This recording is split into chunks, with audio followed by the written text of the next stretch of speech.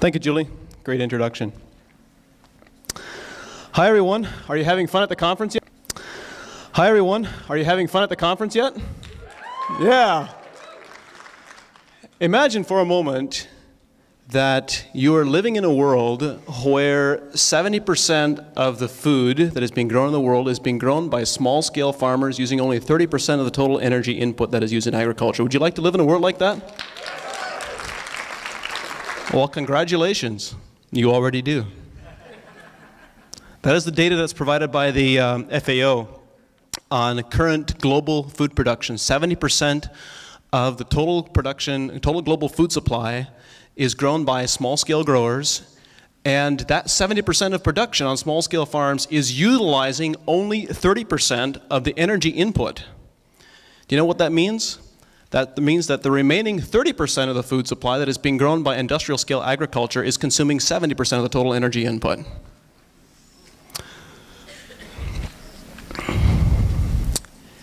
Imagine for a moment living in a world where there is a fleet of autonomous vehicles that is able to pick up food from a farmer and deliver it directly to the consumers with no third-party interface, not going through grocery stores, not going through markets, going directly from the grower to the consumer. Imagine living in a world where you have a universal basic income, where the extension of universal basic income means that not only do you have a universal basic income, that means you also have the opportunity for a lot of young people who have a desire to become more engaged with agriculture to begin producing food. Imagine a world where all the farming that is being conducted, both on a small scale and a large scale, is what we today would desire to define as regenerative farming. Would you like to live in a world like that? That's the world that is coming, and that's a world that is coming really, really fast. I believe that each of those three things that I mentioned, and I could go on and add a lot more to the list, but I believe that each of those three things that I mentioned is going to happen perhaps much faster than we might think. It could be within the next 10 years, could be within the next 20 years, but it will happen within our lifetime. And I believe my personal mission, what I'm really passionate about, is having regenerative models of agriculture become the mainstream, become the status quo globally around the world by 2040. And that's a very achievable mission. That's something that we can accomplish. So today, there are a lot of discussions today about sustainability in agriculture and the desire to have a sustainable agriculture. And my perspective is that, first of all, we cannot have a sustainable agriculture today at our current level of production, nor should we desire to sustain where we are today. We have a system where our agriculture ecosystems, we have incredibly degraded soils, we have unhealthy soils, we have plants that are susceptible to disease and insect pests, and we are producing food that is extremely unhealthy for us by and large. Why would we desire to sustain that model? We first need to have a conversation about developing regenerative agriculture ecosystems. And in this context, what I'm personally really passionate about and the way that I think about regenerative agriculture ecosystems are systems which are constantly regenerating soil health, where we're rapidly sequestering carbon, building soil organic matter, and increasing soil microbiology, which then leads to much healthier plants that have a functional immune system and are capable of resisting disease and insect pests. And not only do they have a functional immunity, but they're also able to transfer that immunity to the people who consume that food. And we can have a legitimate conversation about growing food as medicine. This is moving beyond a conversation about food biofortification, but actually having a discussion around how we can increase a plant's immune system and phytonutrient concentrations so that we can increase the people's immune systems who consume that food. When I think about regenerative agriculture ecosystems, I think about the experiences that we've had with advancing eco-agriculture in the last decade. And I believe that regenerative agriculture ecosystems they're about more than just soil health. They're about more than improving plant health. And they're even about more than growing food as medicine. I believe fundamentally that we are producing crops. So we have come to accept as normal, as common. We don't actually even know what healthy plants look like anymore. Not only do we not know what healthy plants look like anymore, we also don't know what high-yielding plants look like that are actually achieving a greater proportion of their genetic potential. In 1978, there was a researcher at University of Iowa, or Iowa State University. It was a team of, a multi-university team was evaluating corn yields and seeking how they could increase yield potential. And Charles Tsai at the Iowa State University calculated that at that time, 1977, all the corn genetics available in the marketplace at that moment in time had the epigenetic potential and the biochemical potential to produce 1,100 bushels per acre. Wait, what? Today, our national average is 155 bushels per acre here in North America. So, what I realized in the study and the research looking at Charles Tsai's work and looking at other people's work was that we are routinely harvesting in the neighborhood of about 15 to 20% of our crop's inherent genetic potential. We can produce substantially greater yields of the exact same crops on the same soils than we are producing right now, and than what we've come to accept as normal. And I think as these crops begin showing us what they're really capable of, we should be prepared to be surprised. In 2011, we worked with an organic green bean grower growing green beans in coastal Washington for processing, 1,100 acres on relatively dry, sandy soils that were being irrigated. And this farmer called us out of desperation in February, just before the growing season was about to begin. He said that I've been growing organically certified green beans for the last 4 years for this processor, and my average yield has been 4.2 tons per acre in each of those 4 years. My processor called me and they said, we're not able to find enough organic acres. We can't find enough organic acres for all the market demand of organic green beans. We need you to produce a minimum of 5.5 tons per acre, and I don't know how to do that. We worked with that grower. We put together a nutritional and biological application program that we put on nutrient and biological applications at planting, followed up with 3 foliar applications. When the combines and the harvesters rolled into the first field, the yield monitors reported that they were harvesting 11.5 tons per acre. For the entire growing season, the entire 1,100 acres, the grower averaged 10.5 tons across all 1,100 acres. From a prior 4-year yield average of 4.2 tons to 10.5 tons, more than doubled the overall yields. That is what plants are really capable of. That's what the plants that we are growing today in our gardens are really capable of. Not just green beans, but tomatoes and strawberries and raspberries and blueberries and blackberries and all the crops that we are growing. What I found really intriguing was that not only did we get this exceptionally high yield response, but that, first of all, the yield response was not driven with fertilizers, because this was an organically certified farm. We were not putting on large quantities of compost or liquid fish or other fertilizers that were being applied. And historically, this farmer had a chronic challenge with white mold. Even though it was a relatively low rainfall environment, they would still get a lot of morning fog, lots of humidity in the air, and it was very common to have problems with white mold.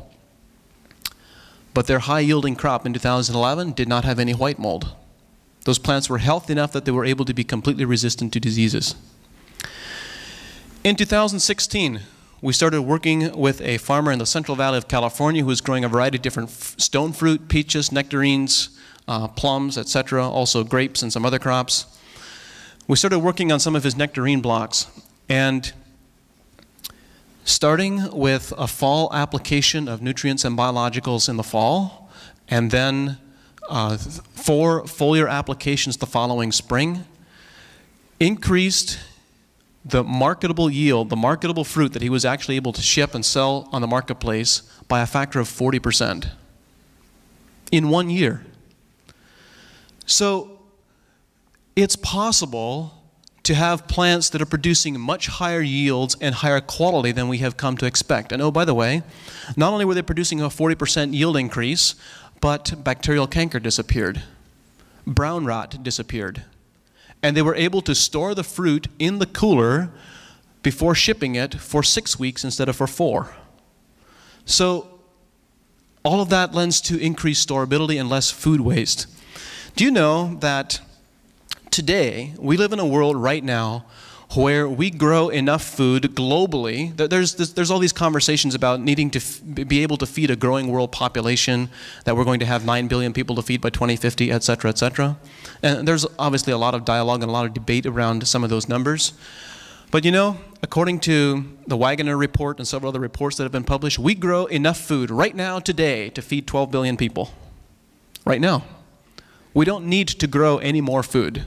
We simply need to stop wasting all the food that we're producing, and we need to distribute it equitably. So we have a distribution problem and we have a waste problem. We don't necessarily have an agricultural production problem. However, I would also suggest that we need to begin producing food a little bit differently. Do you know that of all the hundreds of millions of acres of corn production that is being grown in North America today, somewhere between 35 and 40% of it is being utilized for ethanol production, which is a really stupid idea. Imagine what would happen if we began actually producing food crops that people consumed on all of those acres. Or better, if we started grazing all those acres with grass-fed beef production. Do you know that today in the Midwest, it's possible for farmers to begin producing 100% grass-fed beef and make more money and be more profitable than they are growing corn? That's been true every year for the last 7 years. And it will continue to be true, I believe, for the foreseeable future because of what is happening with corn marketplaces. So another example, another story that I think of is a farmer that we've been working with for a number of years in southwest Kansas, Brad Kane. We first started working with him in 2011. And in the first year, he was growing both conventional and organic corn and soybeans and food-grade dry beans, milo and millet and wheat, etc. And the first year, growing dryland corn that was non-irrigated, we had very good rainfall that year in that region, about 27 inches. In mid-July, towards the end of July, Brad called us and he said, hey, I have a problem. I have spider mites on my corn crop. And it's organically certified. I can't spray a miticide. How do I manage it? We made a recommendation for Brad on a specific nutritional foliar application to be applied to his corn. And 2 days later, 48 hours later, he called back. He was in the field with his crop scout and he says, I don't understand. The spider mites are dead. What happened to the spider mites? Not only were the spider mites gone, but that corn crop had no corn earworm. Corn earworm was completely gone. They harvested 304 bushels per acre of certified organic corn that was dry land, where the regional averages for irrigated corn are 280 bushels per acre. And as if though that were not enough, we documented a gain of organic matter in the soil profile of 3/4 of a percentage point in a 12-month growing season. On that same field, as an experiment, we planted that same field into corn year after year for 3 years, and we gained an average of 0.5 percentage point of organic matter each year for 3 consecutive years, for a total organic matter gain of 1.5%. Can you imagine the quantity of carbon sequestration that needed to happen in order to make that happen? One of the foundational ideas that has crept into the agricultural mindset is that agriculture is somehow, by its very nature, inherently extractive, that we are extracting nutrients and that we're extracting minerals and carbon and organic matter from the soil profile. And that can be true if we manage it that way. But if we look at relatively recent agricultural history in the 1960s and 1970s, it was the mainstream knowledge at that moment in history was that the fastest way to build organic matter was to grow corn. And today, if you look back at all the old agronomy journals, of which I've read many, the old agronomy textbooks, Don Schrieffer wrote about this in the 60s and 70s and early 80s, the common perception was that the fastest way to build organic matter was to grow a corn crop. And today, we have the idea that the fastest way to lose organic matter is to grow a corn crop. So what's changed? What is different today than what was happening in the 60s and 70s? And what has changed? There's obviously a number of different factors that has changed, but the fundamental differences are that we've changed the way we manage the crop. We've changed the type of crop that we're growing with genetic modification, etc. We've changed how it impacts the soil microbiology. But most importantly of all, we have changed the soil's capacity to release carbon dioxide and the plant's capacity to photosynthesize. I think all of this brought about, for me and my pathway, it brought about a fundamental realization that there is this entire conversation today, particularly in the domain of biological and organic agriculture, that we need to have a healthy soil to grow a healthy plant. And that's true, we do. We do need to work to improve our soil health. However, the pathway to building really healthy soils is to grow exceptionally healthy plants. It's healthy plants that sequester carbon and build organic matter and improve soil health, not the other way around. Soil health is not the engine that drives plant health. It's actually plant health and photosynthesis that is the engine that drives soil health. Plants, through photosynthesis, are the only engine, they're the only way you have of bringing new energy into the ecosystem. They bring in new energy from sunlight and solar collection. In 2009, we were working with an organic farmer in central Pennsylvania who called us about 3 weeks after his corn had emerged, and he said, I have a problem. I have wireworms and corn rootworm throughout my entire corn crop. It's consuming about 50% of my plants. It's too late for me to replant, and obviously I can't spray an insecticide. What can I do to manage this corn crop? So we again made recommendations for a nutritional foliar. And remember, this nutritional foliar, we're talking about corn rootworm that are present in the root system. They were not being contacted by the foliar spray. And my comment was, I don't know if we're actually going to be able to impact what is happening in the root system or not. I think that we will, but we don't have any prior experience doing this. I don't actually know if it's going to work or not. So we made a recommendation for a nutritional foliar application, which he applied, and 48 hours later, they were searching the soils with magnifying glasses and found dead corn rootworm and dead wireworm. And the crop snapped out of it completely, and they were able to produce a complete harvest. I share these as examples of what I believe a regenerative agriculture can be and what a regenerative agriculture should become.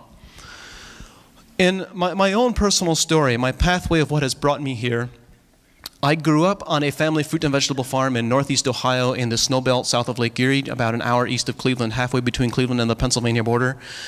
In the early 2000s, when I graduated from school, I grew up in an Amish community. I'm still a part of that Amish community today. When I graduated from school at the age of 14, I was given the responsibility of doing all the drip irrigation and foliar applications of fertilizers and pesticides. We were very intense pesticide users at this point. In fact, my father was the pesticide distributor for the local region. We were the first people to try all the newest, latest, and greatest and hottest cocktails. I was a licensed pesticide applicator when I was 16 years old. So I know what it's like to come from the other side and to come from the other perspective. But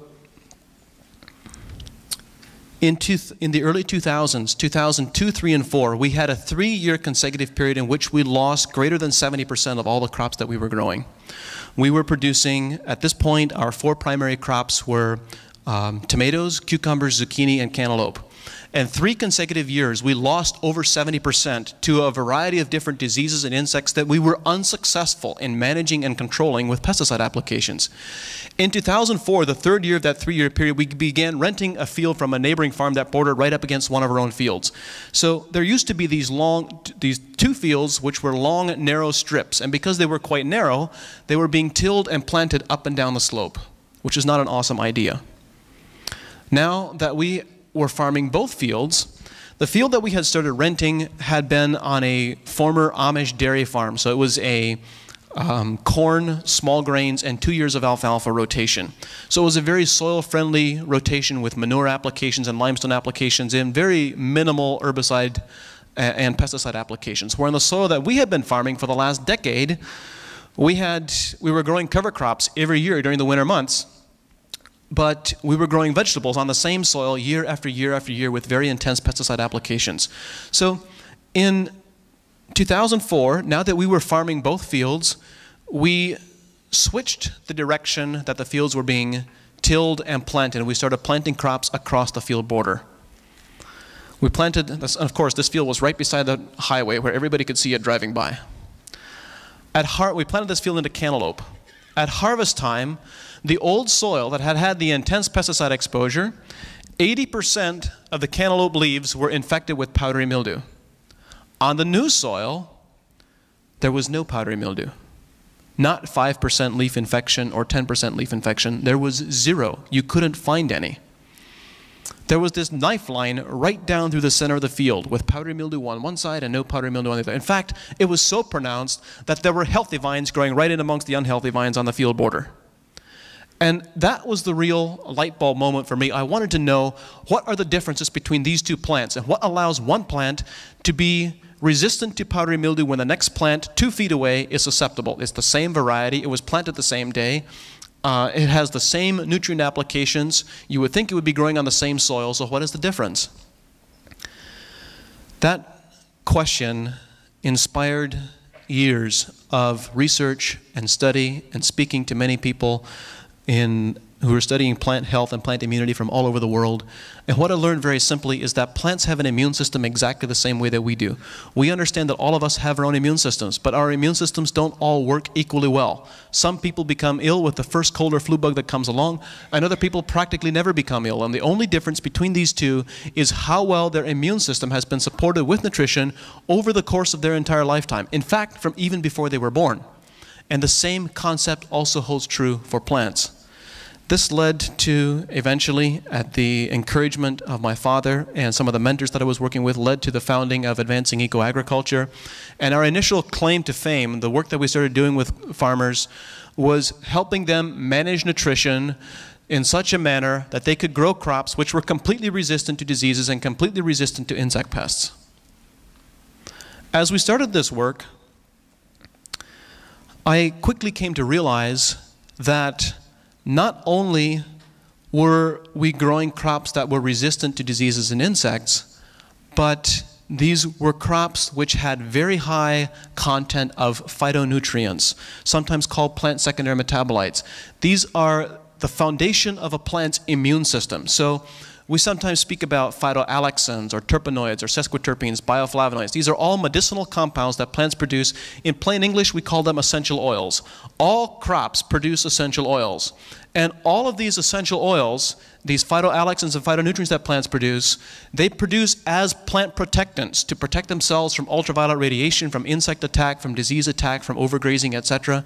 And these compounds have antifungal, antibacterial, and antiviral properties. They are incredibly effective, and they will kill any insect or any pathogen that attempts to invade the plant. But wait, not only do they have this effect on plant immunity, but think about some of the compounds that we now understand to enhance our own immunity as well, such as resveratrol, or lycopene in tomatoes, or anthocyanins in blueberries. All of these compounds that I just mentioned are plant secondary metabolites. They're the foundation of plant immunity. And not only are they the foundation of a plant's immune system, we now understand that they also enhance our own immune system as well. So I became really inspired by the idea that we could grow plants that were so healthy that we could have a legitimate conversation about growing food as medicine. But then we had another experience which really caught my attention. We were conducting trials to evaluate and to demonstrate what we could do by managing plant nutrition on strawberry production in California. And to give you a little bit of context, strawberry production in California is perhaps the most challenging soil environment that you can possibly imagine. Many of these soils are gray sands. They look like beach sand, and they have been fumigated every single year for the last 30 years. They are the ultimate definition of dead soil. There is more microbiology in most concrete than there is in the soils. And These soils, they're gray sands, but they are so incredibly hard and so compacted that when they go through with a tiller, they use a rototiller to prepare the soil before making raised beds. When they go through the soils with a tiller, before doing the bed shaping and laying plastic mulch on raised beds, the soils look like a field of marbles. They're all these hard little chunks that have been cut into little round balls by the rototiller. They would make awesome slingshot ammunition. So we're working on these, and this is the soil environment that we're working with strawberries. And our test plots, we have these raised beds of plastic mulch with drip irrigation tape underneath that are 500 feet long. And our test plots are a 100-foot section of a 500-foot long strip. And we have 4 of these. So obviously, we can't do anything with the drip irrigation system. We can't inject any nutrients or any biologicals through the drip irrigation system because that means the entire 500-foot row would get it. And we would lose our controls. So instead of using the drip irrigation system, at planting, we put in biologicals and biostimulants in the planting hole with a transplant drench. And then for the remainder of the growing season, we put on weekly foliar applications that were biostimulants and nutrients that were designed to increase the plant's photosynthesis and to increase overall yield and quality as a result of increased photosynthesis. We were able to get some very favorable responses. We got very nice yield responses. We got very nice quality responses. But what really got my attention was at the end of the growing season, they peeled off the plastic, and these soils I described as gray sands. When they pulled back the plastic, you could spot where the test plots were 500 feet away because it was black. It had changed from gray to black in a single growing season. We didn't add any compost. We didn't add any humates. We didn't add any biochar. We didn't add any of the soil amendments. In fact, we added no soil amendments. So we didn't add any soil amendments that you would credit with changing the soil's organic matter content. When we conducted a soil analysis, we had gained 1/3 of a percentage point of organic matter, 0.35% on the test plots versus the untreated soil. How does that happen?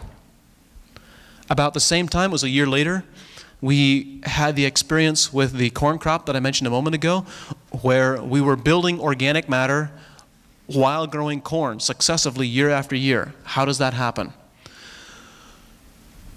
What I realized is that what we have, after doing a lot of research and studying and trying to connect a lot of different dots, I eventually learned that what we have come to accept as being common and as being normal today is crops which are photosynthesizing at only about 20 to 25% of their inherent genetic capacity. So, in some cases even less, some cases as low as 15%. So imagine what might happen when you move a plant's photosynthetic potential from 20% up to, let's say, 80%. You've just quadrupled the quantity of sugar that a plant can produce in every 24-hour photo period, which means that theoretically on some crops, on vegetative crops in particular, you could quadruple the yields. On reproductive crops, you're not going to quadruple the yields, but this is where we're getting these tremendous yield increases on green beans and nectarines that I spoke about. It also means that on a corn crop, for example, when you quadruple the sugar production every day, does that mean you're going to get quadruple the yield? No, probably not. Are you going to get plants that are 4 times as big? No, probably not. So where does all the extra sugar go? All the extra sugar goes out through the root system as root exudates to feed soil biology. And I've developed a couple of different mathematical models to understand how sugar is partitioned inside the plant. Do you know that with a really healthy corn crop, a healthy corn crop can transfer as much as 15,000 pounds of sugar out through the root system as root exudates to feed the soil biology in a single growing season? How much compost would you have to add to compare with that? Can you afford that much compost?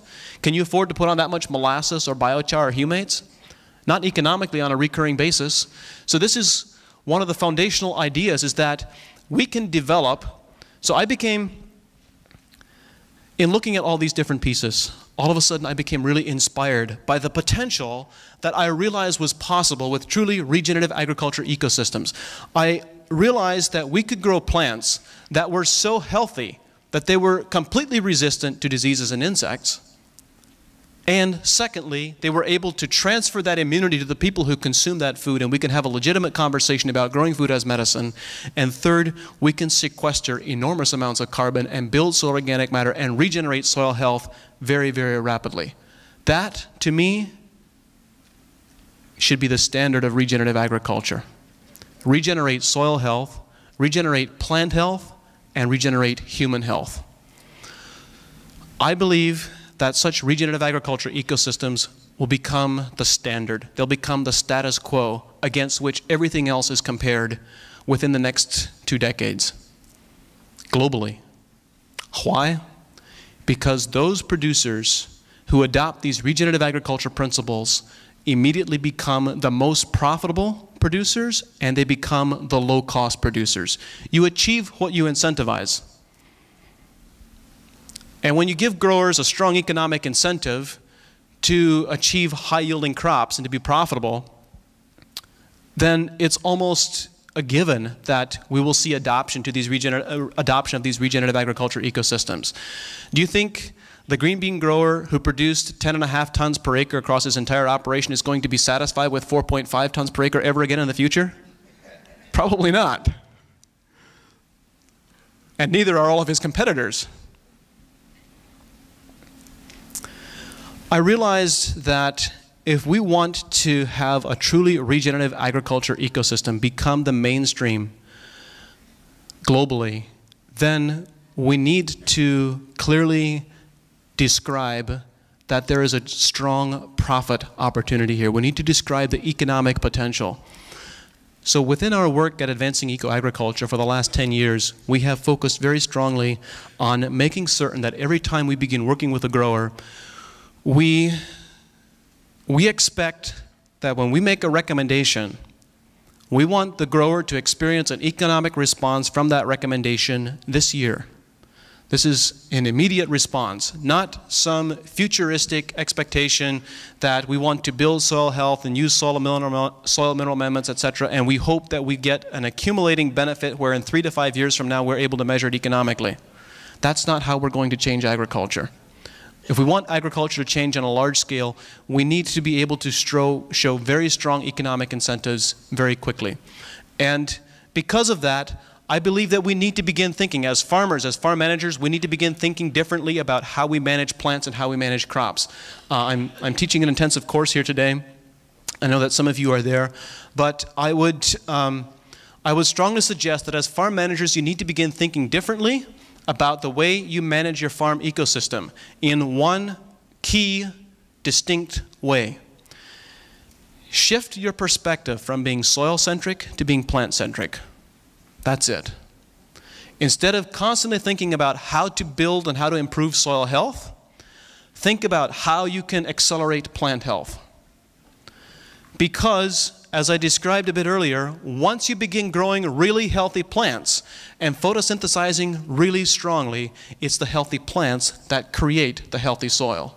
You cannot economically afford to put on enough compost or grow enough cover crops to compete with what a really healthy crop can do. If you want to accelerate the entire cycle, we need to focus on plants rather than on soils. And not only is there this long-term benefit to focusing on plants, but there's also an immediate short-term benefit, because when we begin focusing on plant health, that means that we begin producing healthy food that has a functional immune system and that can grow food as medicine immediately the first year. It's no longer a 5-year goal. It can become an immediate goal, and it can be something that we can achieve immediately. Ultimately, I believe that should not, as farmers and as farm managers, that should not just be our desire, that is our purpose. Our purpose as farmers and food producers is to produce really healthy food. The reality is that we know and understand very well that we have a disease epidemic in this country. We don't have a health epidemic, we have a disease epidemic. And we don't have a healthcare system either, we have a sick care system. But this challenge of all these degenerative illnesses, degenerative diseases, heart disease, diabetes, stroke, autism, etc., etc., these, I believe, are not just problems of the food processing industry, although they certainly make a substantial contribution. They are also there is also a contribution and responsibility that we have as farmers. As farmers, as food producers, we can do more to keep people healthy than all the doctors and hospitals combined, because we have the unique capacity to prevent people from becoming ill.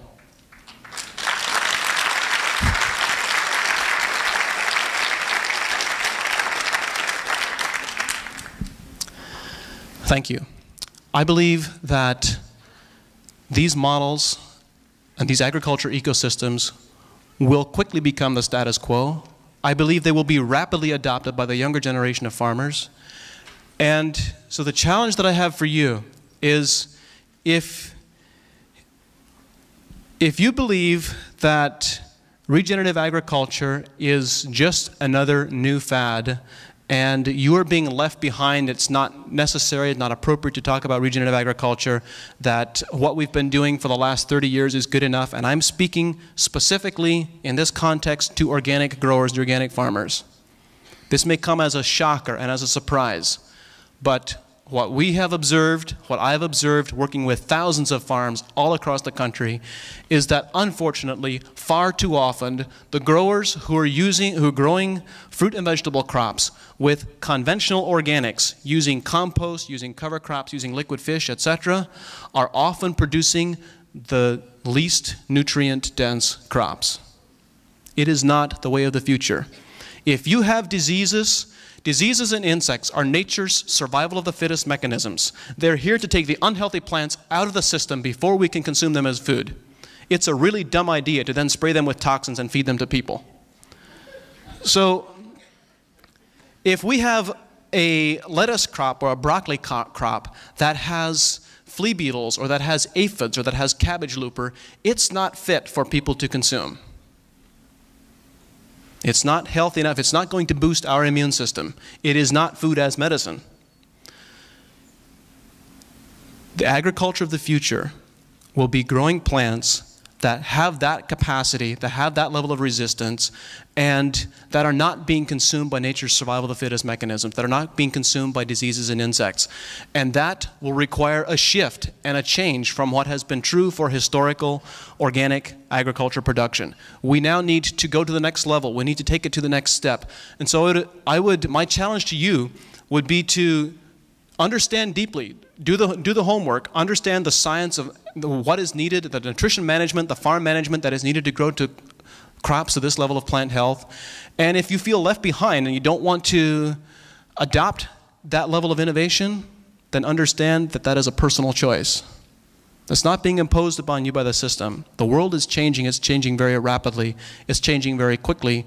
And you can either change and adapt with it or be left behind. The choice is entirely yours. I find it really intriguing that crops and farms, so when we look at soil and plant ecosystems and farm ecosystems, soils and plants are so intricately connected. Healthy soils help us sustain healthy plants. Healthy plants create healthy soils. So we have this momentum, this flywheel effect, where regenerative farming systems are a self-perpetuating system, where healthy soils are producing lots of sugars, they're feeding soil biology is extracting minerals and making them available to plants, and so the soil health is sustaining plants, the plants is sustaining soils, and it's this constantly self-perpetuating cycle. It's a perpetual motion machine. Soils which are degrading in a degenerative cycle are also a self-perpetuating machine. When you have unhealthy plants that aren't photosynthesizing well, they're not producing sugars and sending sugars out to the root system as root exudates, you don't have good soil biology, which is not releasing minerals and making minerals available to plants, and thus the plants become even unhealthier. So you can have a cycle in which soils and plants are constantly becoming unhealthier and unhealthier and unhealthier, or the opposite, in which health is constantly improving. The only difference between those two systems on any farm is the farm manager. That's you. Thank you very much. I'll talk to you more.